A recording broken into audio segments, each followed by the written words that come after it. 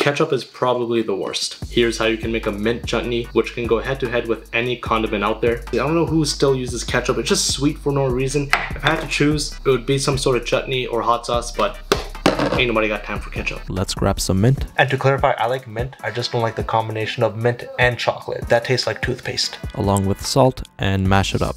It should look like this. Then add cilantro and green Thai chili peppers. Do the same.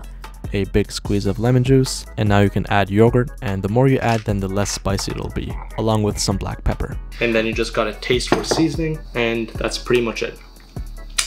It's a good spice.